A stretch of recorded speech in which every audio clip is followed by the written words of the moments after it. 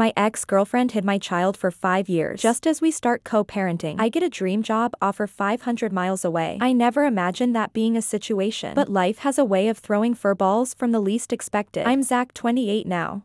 And I recently discovered that I have a 5-year-old daughter who never knew existed. Understand how I got here. I need to take you back to the beginning. 6 years ago, I was a fresh college graduate, eager to start my career in software and development. I had landed a job at a promising tech startup in the city, and I was ready to take on the world. That's when I met Tina, 27F, at a mutual friend's house, Woman Park.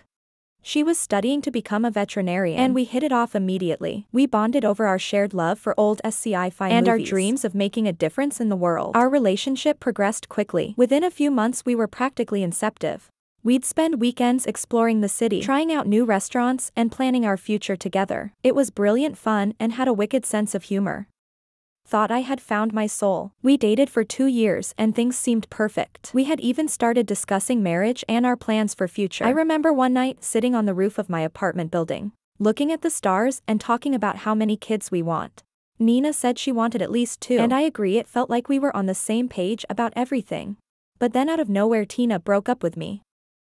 It was a regular Tuesday evening. I had just gotten home from work, excited to tell her about a new project I was assigned to start. Instead, I found her sitting on the couch, a packed bag by her feet. She told me she needed space and we wanted different things in life. I was blindsided. I tried to understand, to figure out what had changed, but she wouldn't give me a clearance. She just said she needed to focus on her studies, and that our relationship was holding her back. I was devastated for weeks. I couldn't eat or sleep properly. I threw myself into my work, staying late at the office and taking an extra project just to keep my mind up. My friends tried to cheer me up, drag me out to bars, or set me up on dates, but my heart wasn't. I kept replaying our relationship in my head, trying to figure out where it all went wrong. Slowly, I started to piece my life back together. I got promoted to work, started going to the gym regularly, and even tried my hand of painting again. But none of the relationships felt right. They all seemed to pale in comparison to what I have retained. Fast forward to 3 months ago. It was a beautiful Saturday afternoon, and I decided to take advantage of the nice weather by going for a run in the local park. As I was pulling down near the playground, I saw a little girl caught my attention.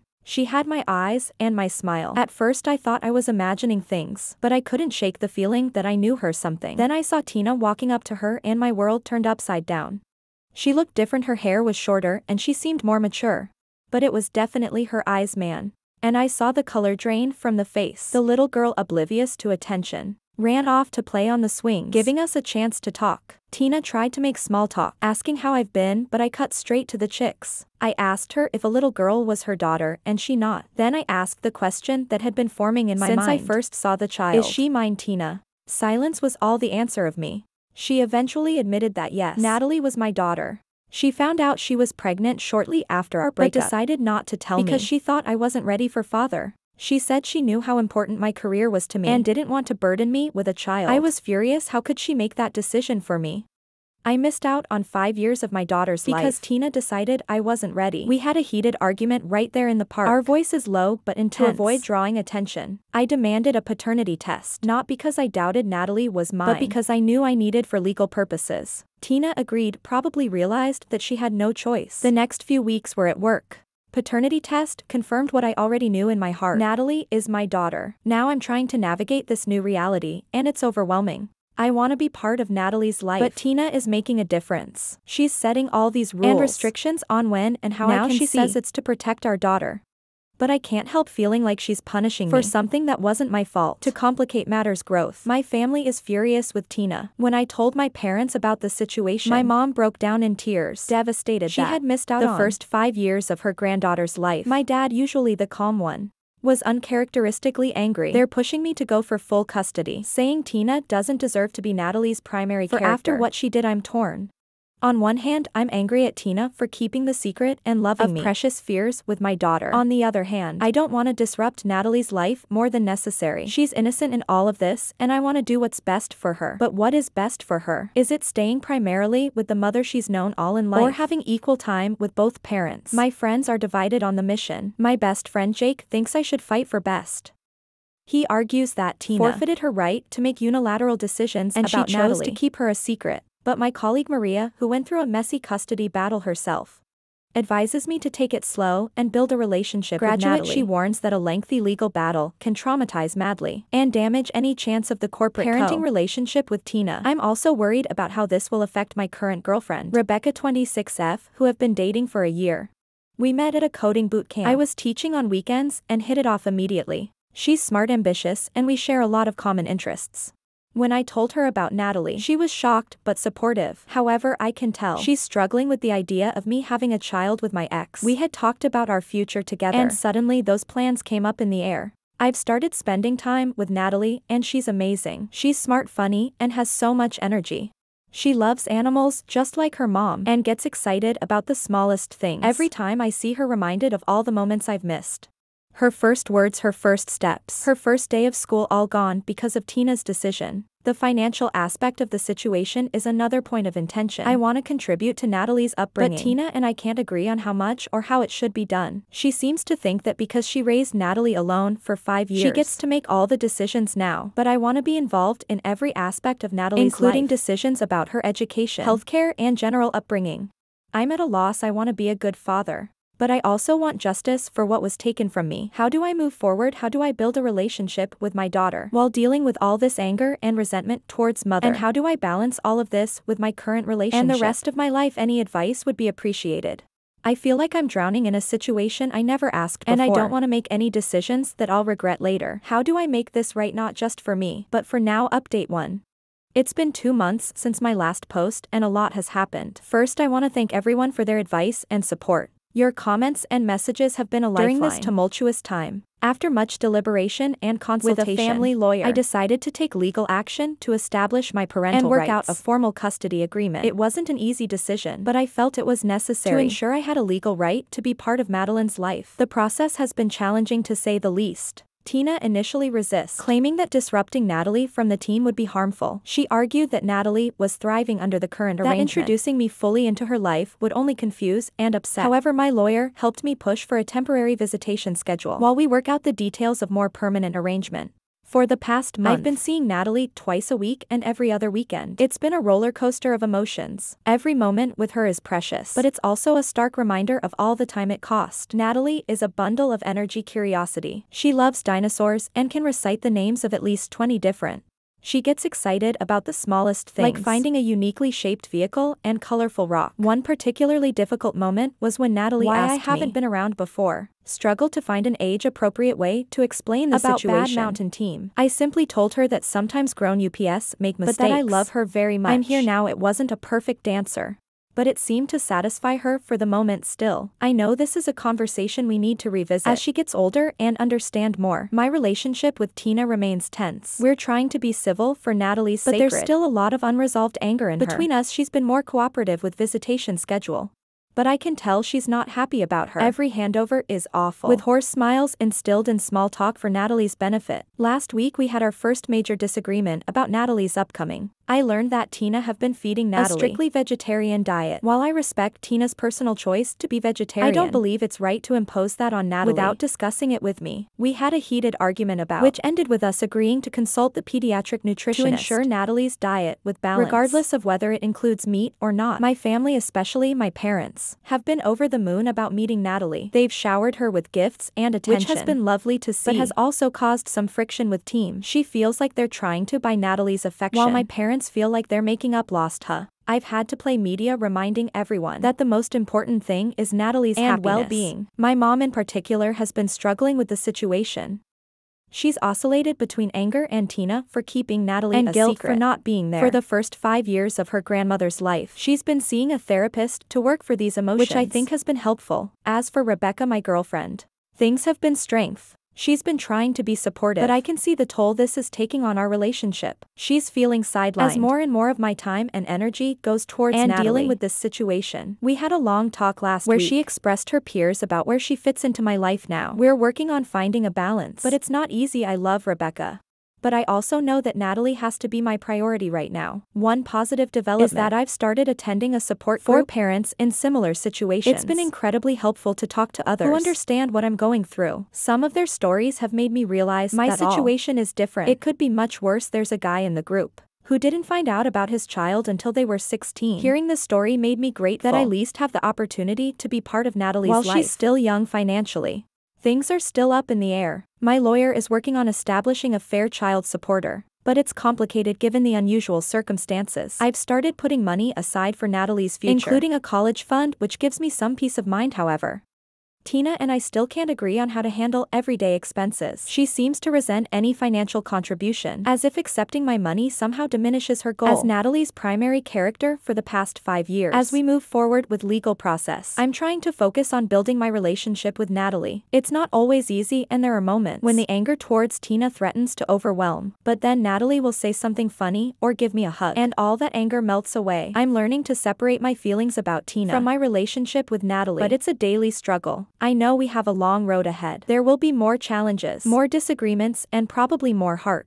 But I'm committed to being the best father I can be, regardless of the circumstances. Natalie deserves nothing less. Thank you all again for your support. Your words of encouragement and advice have meant more than you know. I'll update again when there are significant developments. Update 2: It's been another 3 months, and I wanted to give you all an update on my situation with Natalie. And Tina, things have taken some unexpected turns, both good and bad. First, the good news. After several mediation sessions and negotiations through our lawyers, Tina and I have finally reached the custody agreement. I now have Natalie every Wednesday night and every other weekend, plus 2 weeks during the summer and alternating holidays. It's not perfect, but it's a huge improvement from where we started. Natalie seems to be adjusting well to the new arrangement. She's always excited to see me, and we started developing our own little traditions. Every Wednesday, we have a breakfast for dinner night where we make pancakes together. It's become something she looks forward to all week. Last Wednesday, she insisted on making pancakes shaped like dinosaurs. It was messy, but seeing her laugh as she tried to make a Rex-shaped pancake was worth every bit of battery. Never clean up now for the not-so-good news. My relationship with Rebecca ended about a month ago. Despite our best effort, the strain of the situation proved too much of this. She felt like she couldn't compete with my newfound responsibilities as a father, and honestly, I couldn't get her the attention she deserved. It was a mutual decision, but it still hurts. Rebecca was a big part of my life past year, and adjusting to being single again, also navigating fatherhood, has been challenging her. On a more positive note, I've made some progress in my relationship between. We're not friends by any means, but we've managed to establish a more cultural co-parenting relationship. We've even started using a co-parenting app to communicate about Natalie's schedule of needs, which has helped reduce direct conflict between us. Last week we managed to have a civil conversation about Natalie's upcoming conference without any arguments. It felt like a small victory.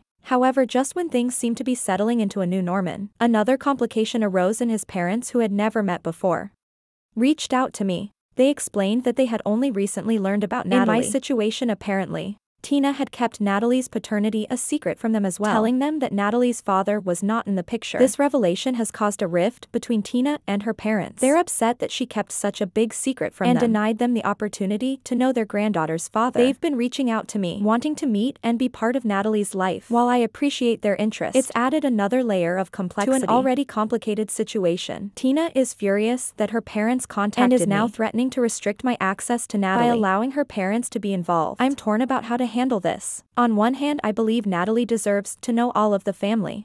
On the other hand, I don't want to jeopardize the delicate balance we've achieved in our custody arrangement. It feels like I'm walking a tightrope, trying to do what's best for Natalie while navigating the complex dynamics between all the adults in life. As for Natalie, she continues to amaze me every day. She started taking an interest in coding of all things. When she found out what I do for work, she asked me to teach now. We spend some of our time together doing simple coding exercises on a kid-friendly programming website. Seeing her eyes light up when she makes her first animation work, indescribable. It makes me wonder what other interests and talents you might develop when she grows old. And I'm grateful that I'll get to be there to see. I'm still attending the support, which has been a lifeline through all of this. Hearing other stories and sharing my own has helped me process my emotions and giving me valuable perspectives on both parenting. Last week, I shared about the situation with Tina's parents, and the group had some insightful advice on how to approach her. Looking ahead, I know there will be more challenges. Natalie will start school soon, which will bring its own set of complications. Tina and I will need to agree on which school she'll attend. I will have a parent-teacher and so much more. But for now I'm focusing on cherishing every moment I have with her and doing my best to be the father she deserves. Thank you all for your continued support. I'll update again if there are any significant changes. Update 3. It's been 6 months since my last update, and I wanted to share the latest development of my journey with Natalie and the ongoing saga of the team. The biggest news is that I recently been offered a promotional work. It's a great opportunity. I'd be leading a team developing a new AI-driven software platform. The catch: it would require relocating to a different state about 500 miles away. Normally, I would have jumped at the chance, but now with Natalie in the picture, it's not that simple. I brought up the possibility with Tina, and as expected, she was completely against. We had a long, tense conversation. She argued that moving would disrupt Natalie's life. In our current custody arrangement, she pointed out that Natalie had just started making friends in her new school and selling into a routine. With both, we had a deep argument about.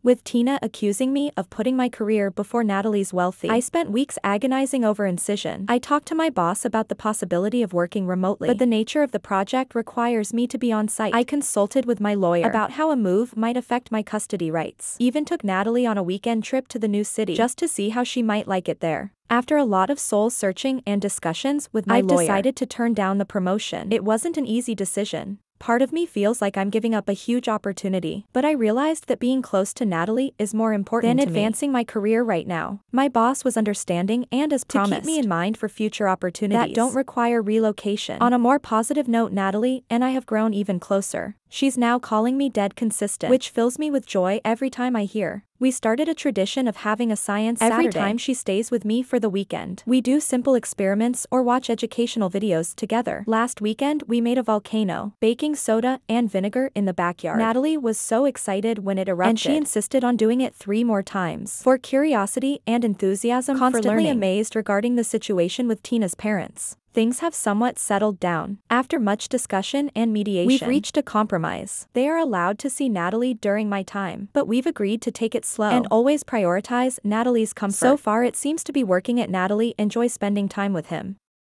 especially her grandfather, who shares some love with husbands. We had a nice afternoon last month where we all work on the 500-piece jigsaw puzzle together. Peanut and I are still working on our co-parenting relationship. We've had our ups and downs, but overall things have improved. We've even managed to attend one of Natalie's school events together without any drama, which felt like a major accomplishment. It was a science fair, and Natalie had made a project about the water cycle. Seeing her being with crying, she explained her project was both as a moment I'll never forget. I've started dating again casually. I'm being very cautious about introducing anyone's mouth, but it feels good to be moving forward with my personal life. I've been upfront about my situation with the women I'm dating, and while some who can understand, others have decided it's not for them. I'm okay with that. Natalie is my priority, and I need someone to accept that. One challenge we're currently facing is that Natalie has been asking more questions about why I wasn't around when she was young. It's a difficult topic to navigate, and Tina and I are trying to find a way to explain that's good honest. Age of her. We've considered seeking help from a child psychologist to guide us through these conversations. It's important to both of us that Natalie understands she's loved, and the situation wasn't before. Looking back on the past year, it's hard to believe how much it's changed. There have been moments of frustration, anger and sadness, but also incredible joy and love. Watching Natalie broke being part of her life has been the most rewarding experience of my life. I know we still have challenges ahead. As Natalie grows older, we'll have to navigate more complex issues and emotions, but I'm committed to being there for her no matter what. While I may not update this frequent, know that your words have made a real difference in helping me navigate this unexpected chapter of my life.